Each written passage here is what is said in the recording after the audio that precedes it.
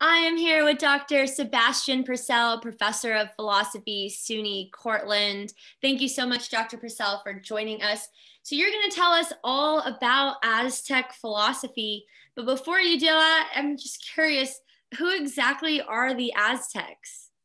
All right. Well, thanks for having me here, Sahar.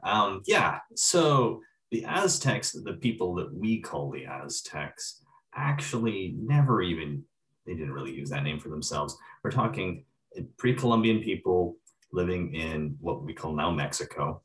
And they spoke a language, Nahuatl, right? Yeah. So Nahuatl, actually. The I there would make that into a verb. Anyway, not wrong, but it would have an L. Yes, there you go, Nahuatl. And most Americans have a really hard time pronouncing that. So just say like now what? That's how you pronounce it.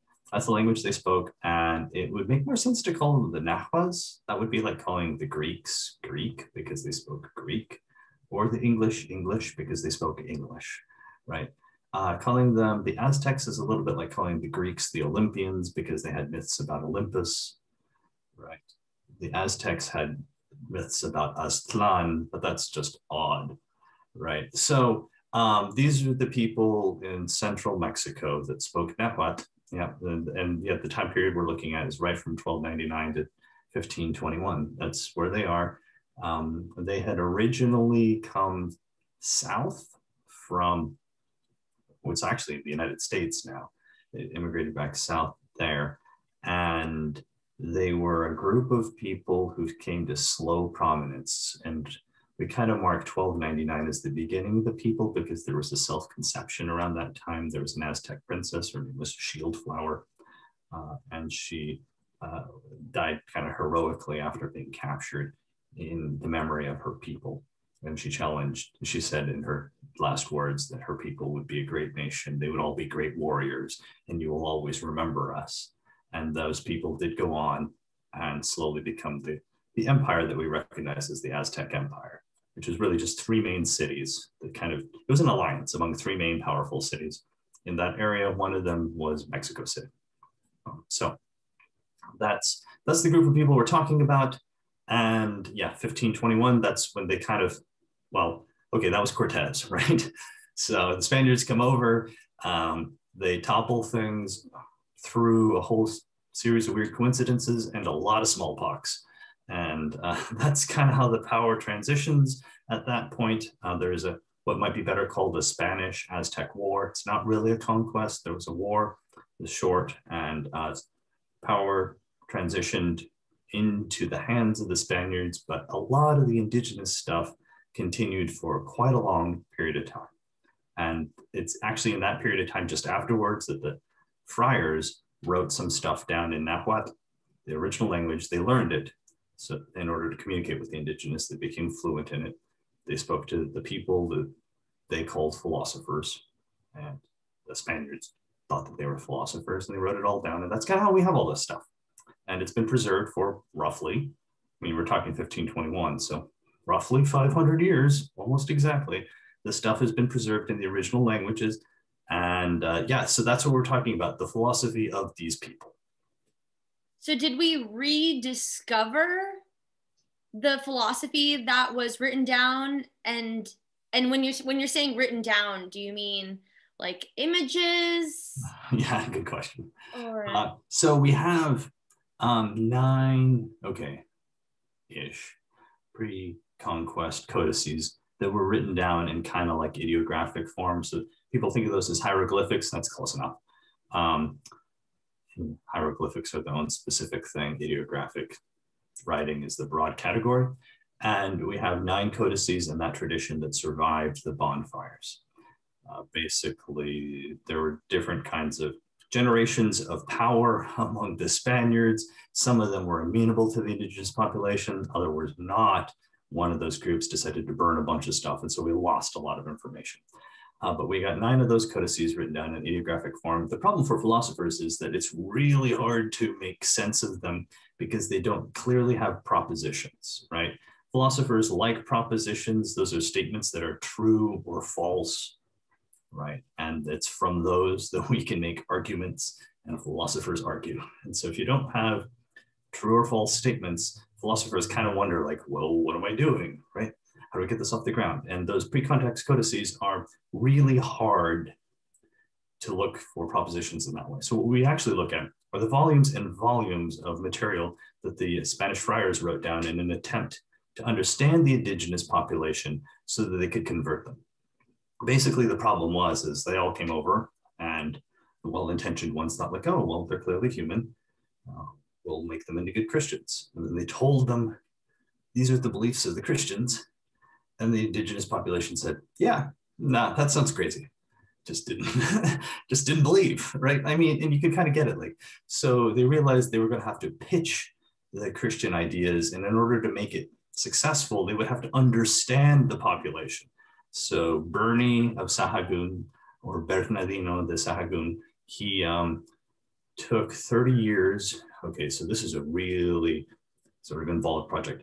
He got 4 children that he was raising in the area, Mexico City area, with all of the friars, and they trained them to be fluent in Spanish. They were obviously Nahuatl, and they also trained them to be fluent in Latin. So they were trilingual. And he got 4 of those children. They grew up to age, and then he went around and interviewed all of the philosophers, the Tlamatinime, in the main cities in the area, and kind of cross-checked with all of these scribes. So it was a team. We would now say that Sahagún was the PI of an ethnographic team, right? That's what we would say right now. That's what he did. And they had kind of structured interview questions. They would interview people and then write down their responses. And they did that to create kind of an encyclopedia of the Aztec worldview. It comprised 12 volumes, just a massive work, took 30 years to do. And we have it originally recorded in Nahuatl, a Spanish translation by Sahagún himself, and then a pictorial translation, because to follow in the old tradition. So they got old scribes to draw in kind of a modified format, new pictures that would go along and accompany the text. Right. And so that's how we got the general history of the things of New Spain.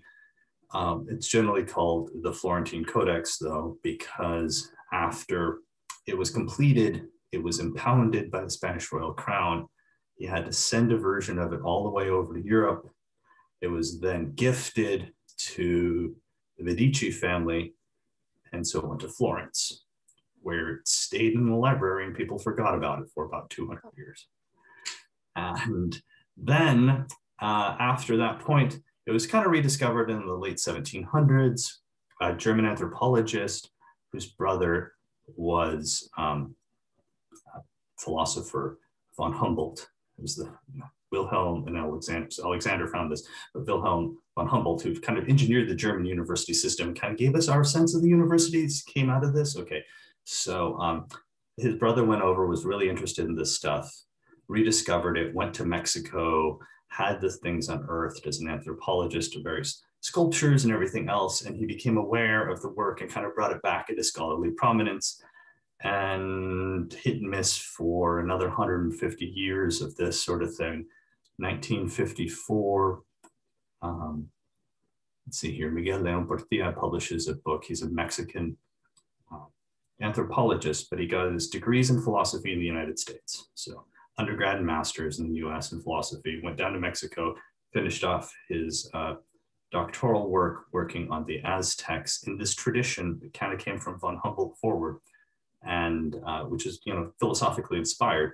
And they recognized that, the Nahuas were philosophers. The Spaniards even noted that they were philosophers at the time. So Miguel León Portilla writes a book called La Filosofía Nahuatl, so Nahua philosophy, and it falls dead off the press in 1954. It's panned.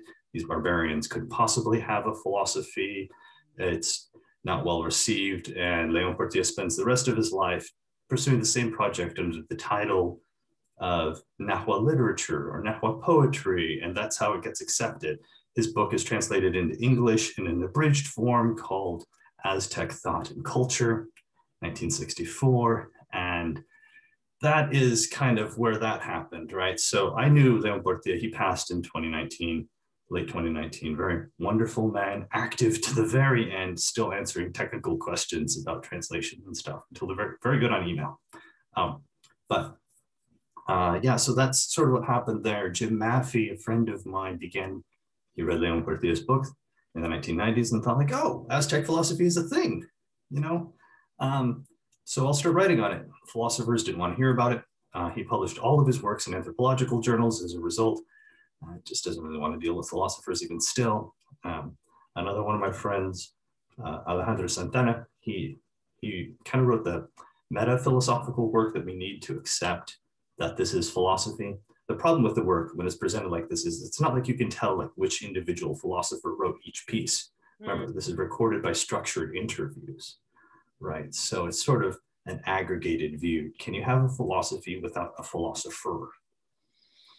Right, that's sort of one question there. And so Alejandro worked that out and a number of other things that, this is written down in Latin letters, but that's not indigenous, like it's written. So it looks like ordinary writing to us, but it's not the writing system that they used. It still counts. He makes that argument, that sort of stuff. And so they kind of paved the way. In 2016, I finally completed a piece on the Aztec ethical views. And I got the APA's award, the American Philosophical Association Award for Best Essay in 2017, right, for that piece. And so that marks the official acceptance of the APA that Aztec philosophy is real and it's a thing. So that's kind of where we are with it. I stumbled into it by accident. I was looking at stuff at like a library. I was preparing for another class over summer. I was in grad school at the time. I found Miguel León Portia's book, La Filosofía Náhuatl, and I got lost in that for a week. I am half Mexican. My family's in Mexico, and I was just blown away by the idea that the indigenous culture had a philosophy. It derailed me for a week. I had to read the whole book. I then decided to learn Náhuatl because it mattered to me. Wow. I don't know, right? And then I decided to write nothing about it until I got tenure. Because I wasn't going to wager my career on the fact that whether or not this is going to be accepted, because I knew the history of it. And I was like, no, make tenure first, then go out and do this thing. And so that's kind of how I got into it. But yeah, so it's been this slow recovery process. If I could summarize all of that in a nutshell, it would be something like this. Yeah, the philosophy has been around for 500 years. It's just mostly been buried under cultural bias. And that did a better job. Like people knew about it, right? They knew it existed. They just refused to recognize it as philosophy. So cultural bias did a better job of burying it, literal physical dirt. We found ruins and pyramids and things like that far faster than we recovered Aztec philosophy, which has just been lying around and no one has been reading it. By the way, I should make a note. Sahagún's work is not the only one. There's similar other pieces out there. So there's lots of it. We just haven't been paying attention. It's been there the whole time. So there's this cultural bias, and the bias says something like the Aztecs build pyramids and they throw people off of it. I heard about sacrificial stories, and now you threw in that word that they're barbarians. How could they have a philosophy? And there's a lot to be said about this bias, but how much is historically true? Right. The sacrifices and this kind of sending kids up top of a mountain to see if they live, and taking the prettiest woman and ripping her heart out. Right. Mm-hmm. How much of that is true? Right. Yeah. Yeah. So I think the Spaniards were pretty successful at their propaganda campaign. Most Americans, I think, are aware of the fact that propaganda is extremely successful. I think we've had some recent events where we recognize that, yeah, this works. And the Spaniards had a vested interest that if the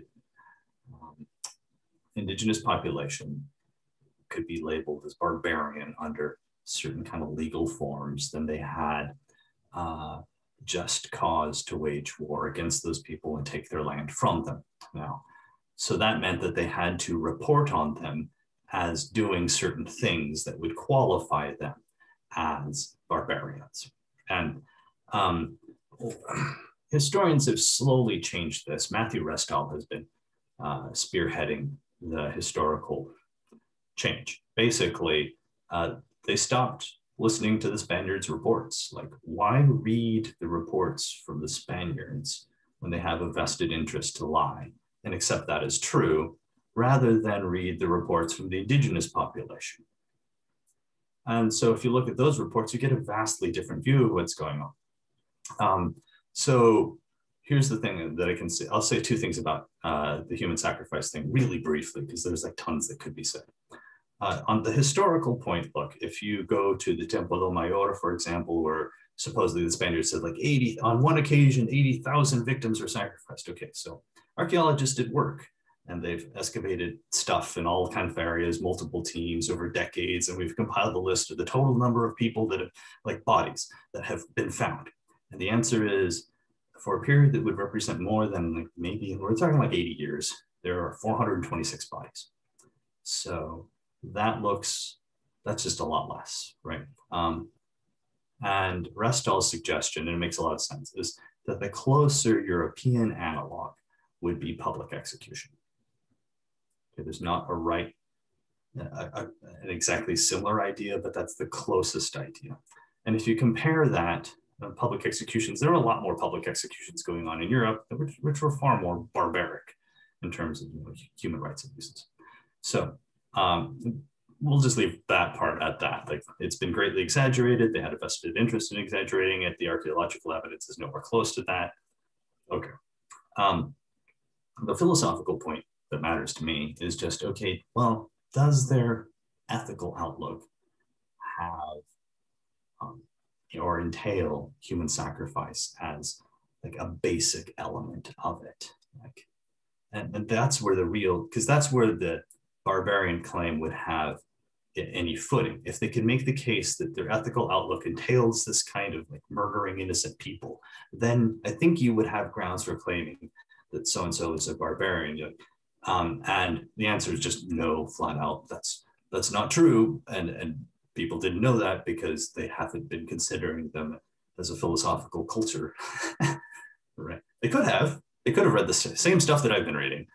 They just haven't. But when you read that and you realize, no, there's a worldview here, and there's just nothing that is ethically basic about this. What really happened is they have a bunch of ethical views, and they had physical principles where they thought they needed to do some things in some ways to keep the universe from collapsing. And they were wrong about that, like most pre-modern views. And that's the truth there. But it just doesn't, that's bad physics. That's not bad ethics. Those are different things. So what is carrying the explanatory load is on that side of things. As a philosopher, as an ethicist, I can then easily jettison that part and just say like, well, but the ethical views are this thing. If we don't think the sun is going to collapse, then we don't have to do those things.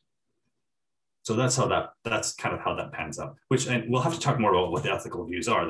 We'll get there, but I think that's the short point on that. One, there's a history, and two, there's like the ethical analysis, and at neither point is the prevailing stereotype right, as you would expect.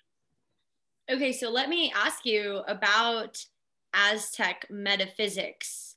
And when we're asking about metaphysics, we're talking about what is real and what exists, a view on the cosmos. So let's turn to the Aztec metaphysics. Okay. What can you tell us? So there's some interesting things here. So I like to use the word metaphysics rather than ontology.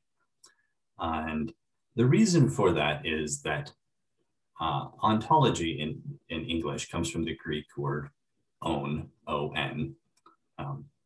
It's a long O in Greek. And in the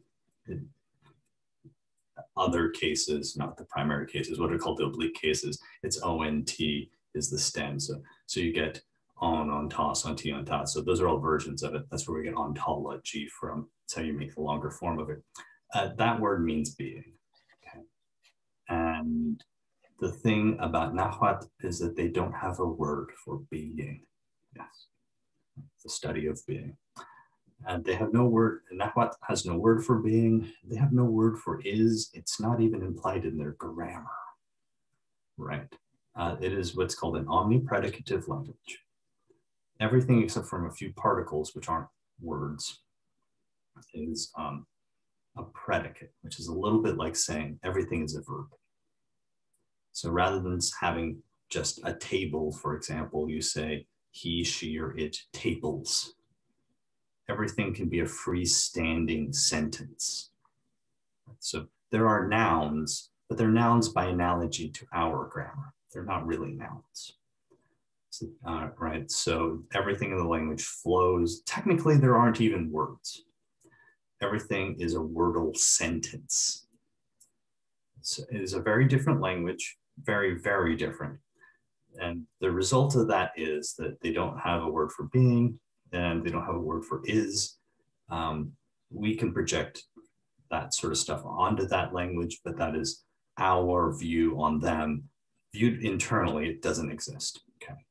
So yes, hence metaphysics rather than ontology, because they don't have a word for being. That's kind of the basic problem then is, okay, so in the Western tradition, we like to say that Willard Van Orvert Quine wrote a very famous essay on what there is. And he says that the English language can express the basic problem of ontology in 3 words. What is there? That's it. That's what they're asking.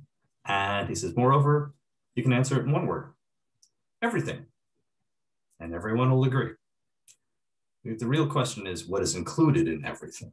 Now, the weird thing for the Nahuatls is you can't ask Quine's question. What is there? It doesn't make sense. It's not expressible in the language. You can paraphrase, right? And they do have a sense of what there is, but it's not going to be similar. Okay. Insofar as grammar tends to tilt our thought along a certain direction, the grammar of Nahuatl suggests that our world is a kind of flowing state of stuff. Everything flows in a certain way. What there is this primal fundamental energy, which they called Ometeot. Okay. O-M-E-T-E-O-T-L. Teot, T-E-O-T-L, is, yes, God, divine, nature, just kind of a basic energy of the universe. But that's considered very abstractly. That on its own doesn't exist. That has to exist in a concrete form, hence the Oma gets added to it. For something to exist in some concrete form, it has to take place by way of a kind of a dualizing relationship. That's how they thought of things. So, you know, up, down, here, there. They also included like day, night, 9 and 13 for some weird reason. Male, female, those sorts of things. The idea is that there are basic relationships that structure what there is. And those are relationships. So you have polar terms, for example, male and female, but they kind of work together as features of energy, and there exists a continuum between them. We have images in the Museo Antropológico in Mexico City, that's the anthropological museum, and where they have these little images that have intersex people that are sort of divine characters, right? Because they have both sides of the spectrum. So it's not like, these are not binary divisions. They are real, they're just poles in one relational force, right? So that's how they thought that, you know, what there is a set of these binary relationships that struggle and work against each other called Inamikwan, I-N-A-M-A, Inamik, I can type that, Inamikwan, H-U-A-N is at the end there. And what they end up doing is they end up being related to each other in various formats that we can kind of think of like an ecosystem. You know, like, so the basic way to think about this is we all know the water cycle, right? Rains, hits the mountains, turns into a river, goes into the oceans, evaporates, goes up and becomes rain again. We get this little cycle, a cyclical process, okay? That's kind of how these Inamikwan relationships they get kind of mapped into each other to form these stabilizing cycles, right? And so that was their expression. They say, okay, so Ometeotl exists first. Ometeotl self-expresses originally, according to their myths, as space-time. Right? The 4 cardinal coordinates mapped in with temporal coordinates.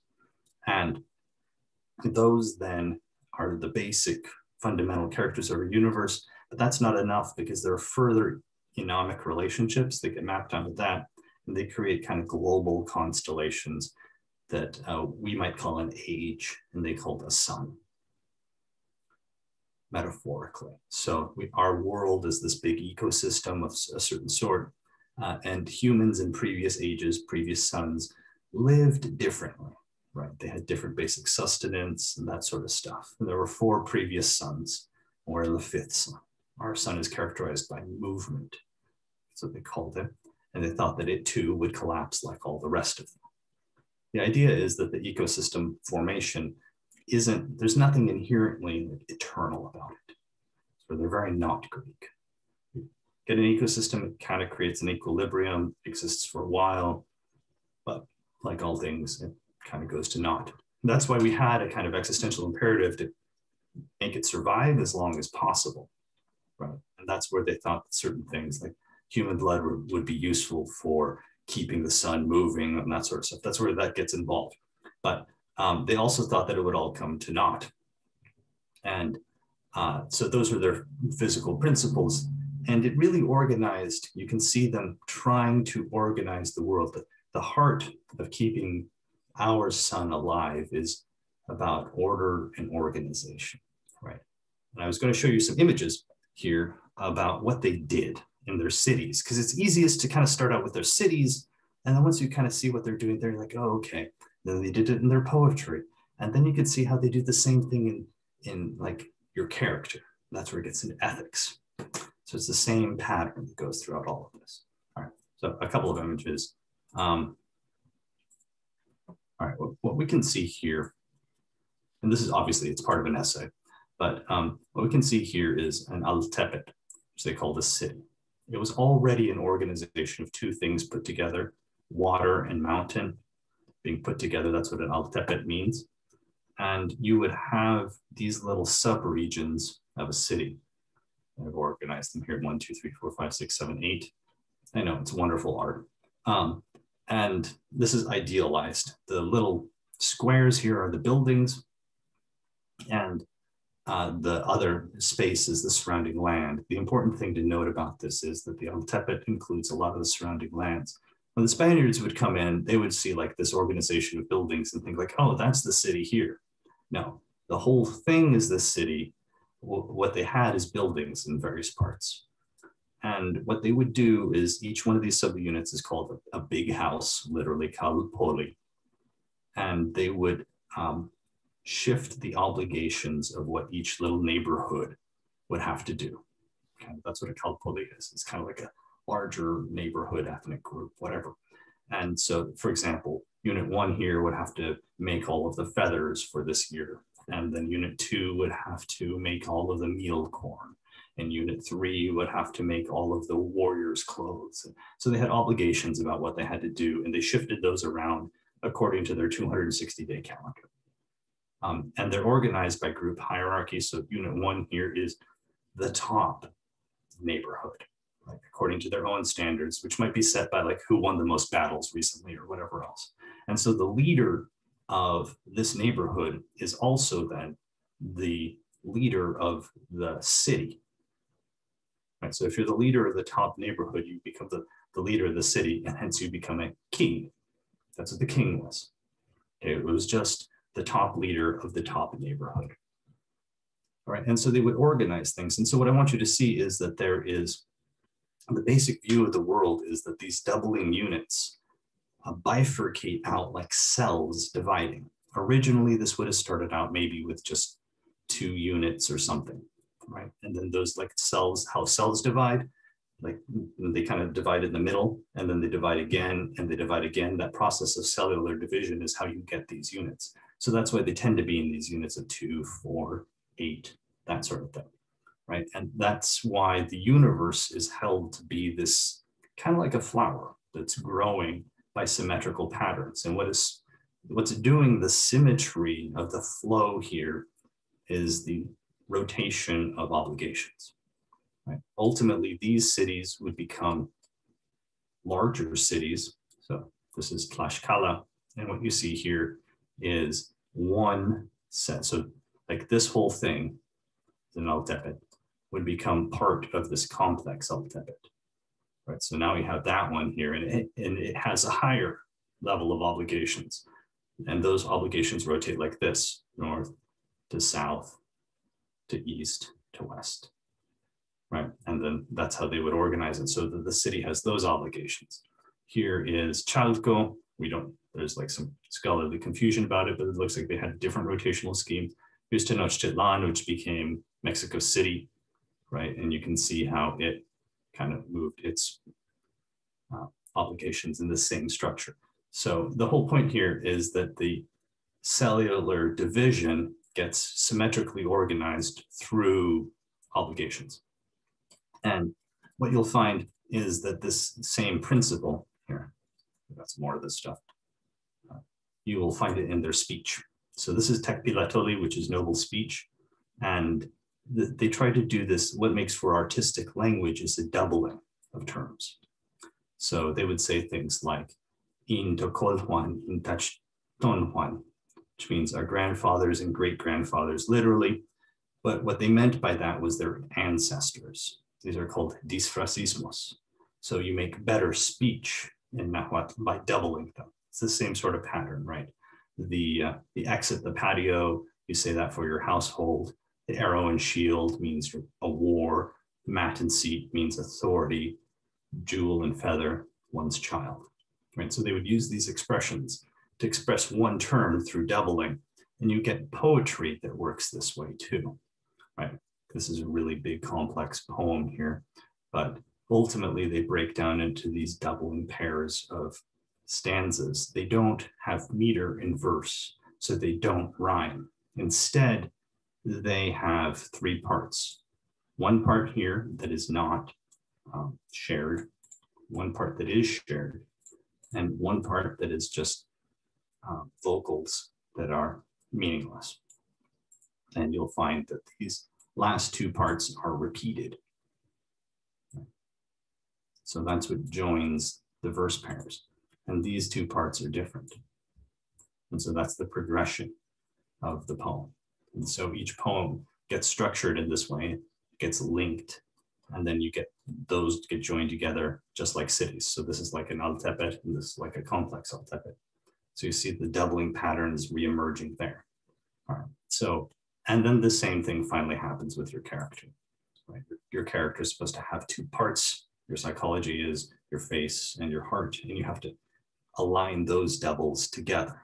Right? Face being a metaphor for seat of judgment, heart being a metaphor for the seat of your desires. So you have to learn to align those things in various ways. So that is the basic idea of the Aztec universe, is that we get these doubling pairs. That's what makes reality concrete.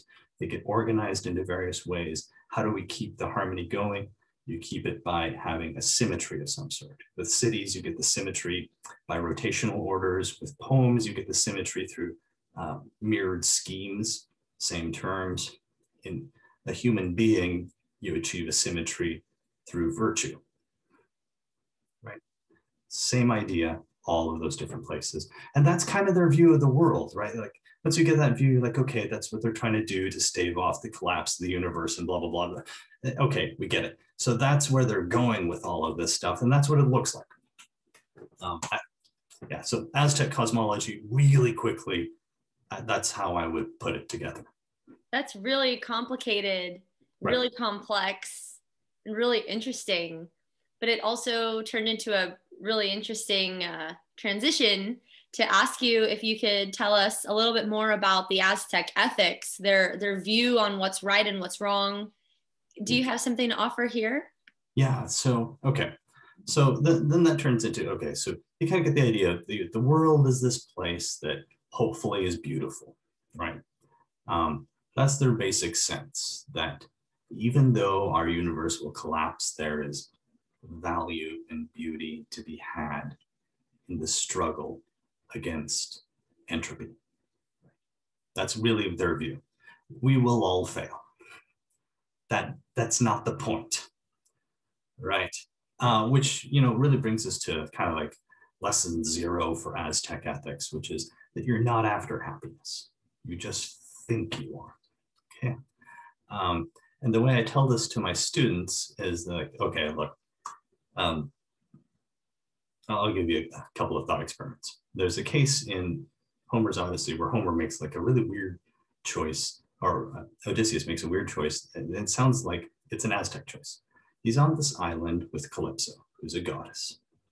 He wants to go home. He's been there for 7 years, and the gods take pity on him, and they send Hermes, the messenger god, who tells Calypso, you gotta let him go. Calypso says, fine, on one condition, that I get one last chance to convince him to stay. Okay. Next scene, Odysseus is seated across from Calypso. She's drinking ambrosia, food for immortals. He's having ordinary mortal food. And she says, look, I'm going to offer you immortality and agelessness if you want to stay on the island here with me. You will never have to work. It's a beautiful romantic partner. For the rest of his time, he will never age and he will never die. And Odysseus drinks his whatever drink and says, yeah, no, thank you. And he goes off and he builds a raft and heads home. He's like, I would rather die trying to visit my family than stay here forever. And so I asked my students, like, well, okay, those stakes are a little high, right? But like, let's do it in this context. Suppose that we'll do a little like version of the Lion, the Witch, and the Wardrobe. Suppose you find a magical wardrobe, right? And you go to the other side and it's this other world. And in this other world, you get to be a billionaire, right? You can find interesting romantic people over there. And it just turns out you will live forever and never age and never die. The only thing you got to do to secure your agelessness, though, is close the door from that other side. You can never see your friends or family again. You can't even see your dog, right? They will never know what happened to you. You will just disappear. How many of you would close the door and never see them again? I'm like, no, I would give all that stuff up to see my friends and family and my dog again, right? And so you're making the same choice as Odysseus. But that first thing there, what you're being offered is pretty much happiness in the colloquial sense, right? All of your needs are taken care of. All of these pleasures are taken care of. You'll never have to suffer what aging is. You'll live forever. Isn't that happiness? It's weird. Odysseus chooses to leave the Garden of Eden. He leaves paradise. He chooses to. He's not expelled. And we would all make the same choice, right?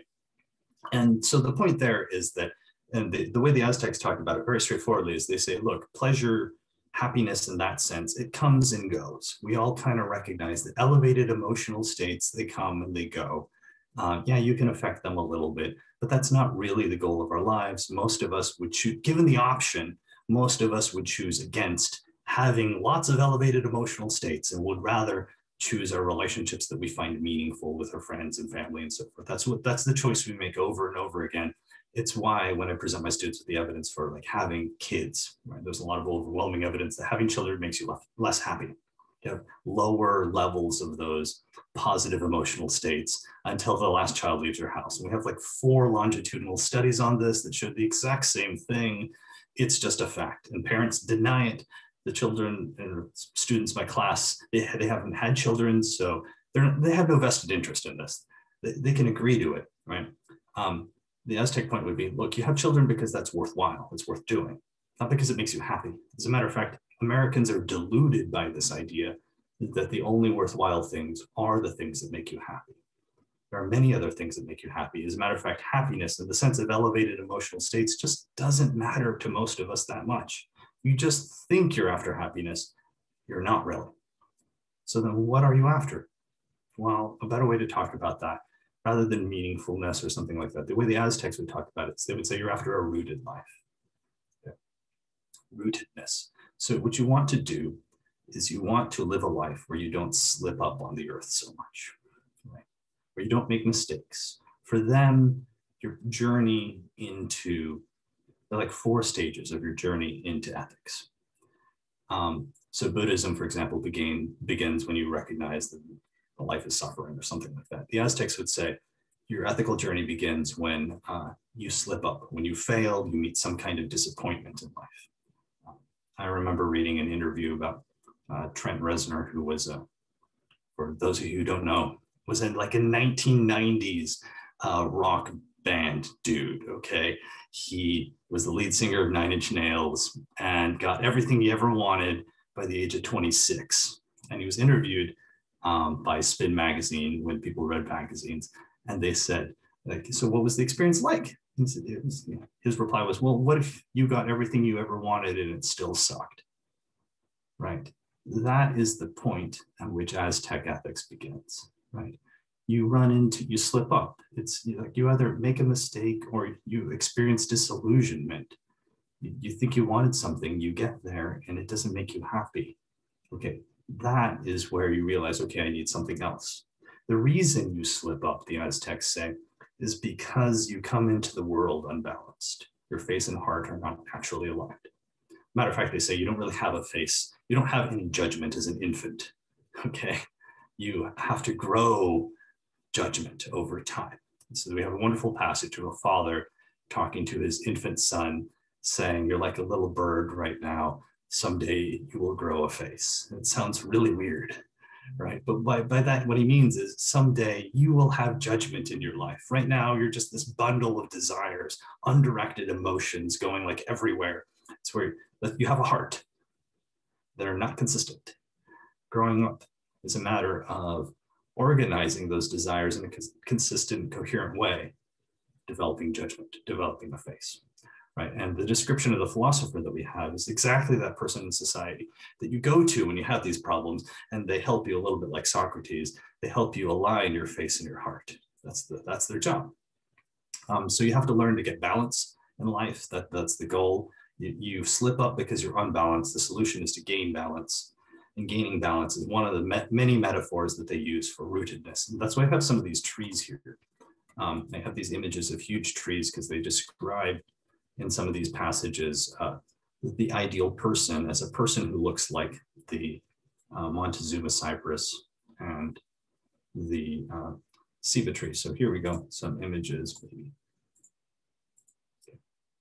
So here you have, so this is a statement recorded in the Florentine Codex. That's volume 6, chapter 14, page 67 in the standard Dibble and Anderson edition. So this is talking about an ideal man, but it's the same image for the ideal woman. He is revered in truth. He is known as a sustainer. He becomes the great ceiba, the Montezuma cypress, next to him, beside which people take refuge. So here's the ceiba tree, and you can see that it's got enormous roots. These are 2 different trees, but it's got enormous roots here, right? And here's the Montezuma cypress, the ahuehuete. This is just one large tree the size of a block. Here it is zoomed out next to a church, right? And the idea for both of them is that, people can take refuge there.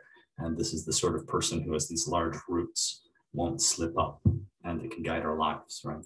So the idea then for the Aztecs is you gain balance, aligning your face and heart.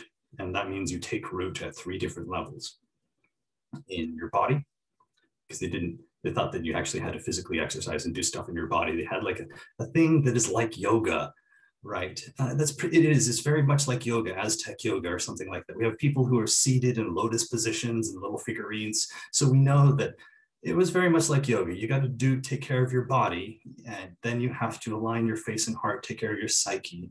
And then but you also have to do that in relationship to other people in the world. So in society. And so society, though, for them included the natural environment. It was very broadly conceived. So 3 different levels: body, psyche, society. And if you do that, you'll lead a rooted life, which is a kind of meaningful and integrated life. which is a better version of what we're after than happiness. Okay, that's really super interesting, and I want to ask more about it, but for the sake of time, my last question will be asking you to help me understand all these ideas, all these complex ideas. Where did they get them from? How did they justify it? How did they say they knew that this is the way it is and how it ought to be and what we should do, etc.? All right. Yeah. So, and it's a really useful question for doing anything ethically, right? They held what might be called a best account view, basically, as epistemologists. It's not quite a coherentist account, but okay. So they would say, you take the view that you have on offer. And the reason we know this is because there was actually a dialogue between the Spanish priests and the Tlamatini met just after the conquest in 1524. And we actually know the woman who would have recorded it or would have done the translating had to be Malinche because she was the only person in the world with those capabilities. So there's this really weird way in which the first recorded Aztec philosopher that we have is a woman, right? But she's silently eroded in this thing because she's actually just translating between the two. She was also the woman that Cortez used to translate for all of his goals too. It's this really complicated issue here. But in these colloquies, we understand kind of how they reasoned. And basically what the Tlamatini say in response to the Christian views is that, look, all right, there are three ways that we think about what's right. One of them is that it makes sense with what we understand about the natural environment. So kind of like coherence with whatever they understand there. Another one is that we have some reputable opinions. They say it comes from what is written in red and black ink. So these are reputable and tested opinions over time. It's not that they can't be updated, but that, you know, like centuries of our ancestors have thought these were good principles. We've tested them. And if we're going to overturn one of these tested principles, we need good reasons. Right? And then the third thing that we have is common sense, right? Informed common sense about these topics. And so they kind of use all three of these data for understanding the natural environment, their understanding of informed, like, reputable points of view, and their understanding of informed common sense, and you triangulate them when you're thinking about topics. And you can override any of those. You just need good reasons. And what effectively they say to the Spaniards is, we don't have any good reasons in what you've presented us to override these things. It doesn't make sense to us. This weird God man thing save us from hell that we don't really understand. Like, just didn't make any sense to them at all. You're talking gibberish. I don't know why we'd want to believe in all of that. And I know you're going to be very angry at us for not believing in it, but we just don't understand like where it sits in this. So that's how they justified things morally. It's a best account. So if you want to come up with a different account, you can just show them, and then you go forward. But you know, it's this sort of like defeasibilist view of ethics. I think that, you know, we hold these views until something better comes along, and then we just update. That's kind of how they thought about it.